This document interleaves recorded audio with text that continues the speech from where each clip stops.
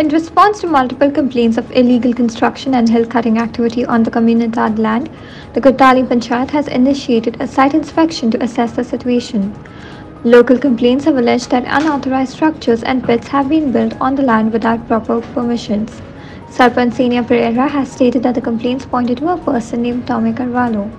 In defense of the allegations, Tome Carvalho asserted that the land in question, measuring 30 square meters, was legitimately granted to his brother through a public auction conducted by the Comunidade for cultivation. They have complained.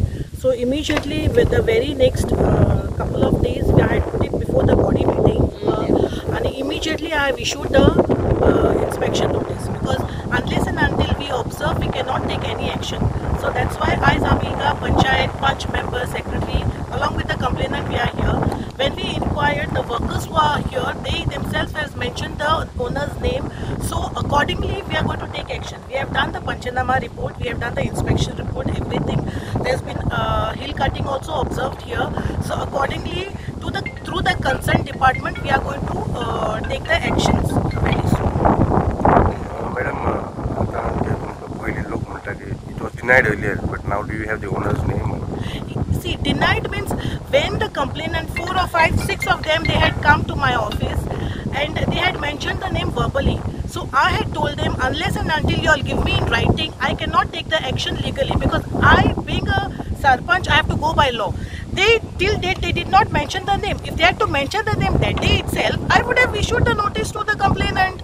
You all is tell me, because the Panchayat, the current Panchayat, all the 11 ward members, we are always there for the people. Anytime I've told them, tumka kesli difficulties aha o kite aha, you all can anytime approach to us, and accordingly we are going to take the action.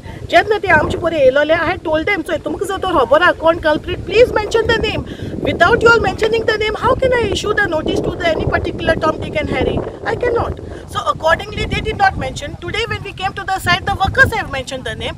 Now we got the name of the person who's doing this. So accordingly, we are going to take the action. They said the workers are workers are sangla Tome Carvalho. And when we phoned also, it has been he has said that you all issue the notice. So accordingly, we are going to start with the legal procedure. See, first of all, I have not been informed of any site inspection. I have not received any notice from any authority, and as such, I am not aware of the site inspection in the first place. The second, what I would like to say is that people ought to know what is a Comunidade. The majority of the people have no idea what is a Comunidade and how Comunidade grants land to applicants for the various purposes, be it housing, be it agriculture. Well, as far as I am concerned, because I don't have any idea about what site inspection that they have done, but Mr. Antonio Carvalho has been granted by the Comunidade in an auction land at measuring 30,000 square meters for the purpose of cultivation of agricultural plantation.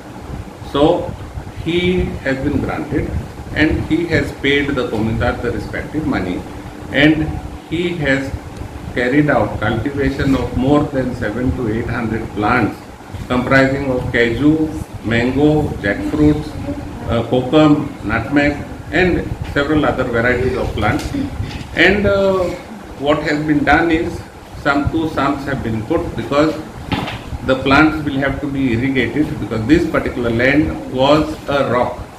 So that for the purpose of cultivation, for the purpose that the land was granted, there was need to carry out digging of pits, and the pits have been dug about 1 cubic meter each, and the plants have been grown, and that is the actual physical state of land that you will see there. Kiran Borkar for Herald TV.